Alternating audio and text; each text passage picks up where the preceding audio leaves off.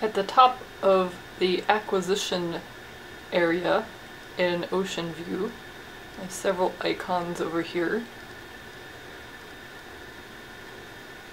Some of them are used to zoom in and out of the spectrum. These over here are the ones that are used to save spectra. So this one here will actually copy your Spectra to a clipboard, and then you can paste the data separately into something like Notepad and save it as a text file. Then you can load it into Excel.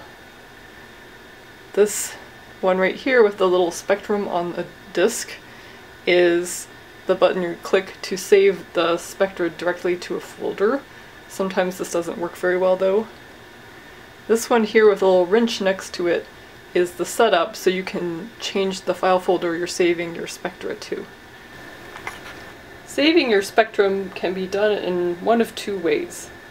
The software is not reliable as we would like it to be sometimes. So I have a spectrum down here, and I wish to save it, so I'm going to come up to this menu up here, and I'm going to click on this thing that looks like an old disk, like a floppy disk, that says Save Disk to Files. So that is actually right here. And hopefully the software will actually save it. And the only way you can actually tell is to go into the documents, find the Raman data, find whatever folder it happens to be saving into, and see if your file is there. To know where you're saving your files, you go to this icon here, which is Configure File Saving, and this will tell you which directory you're in.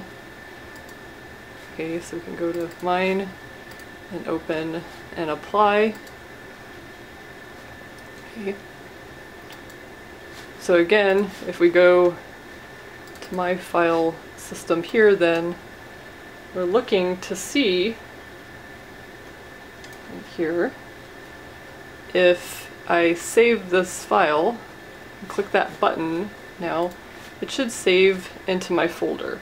And it actually did. It usually saves with a name, unless you tell it otherwise, that's just a bunch of numbers, and then you need to rename it to make it some kind of sense.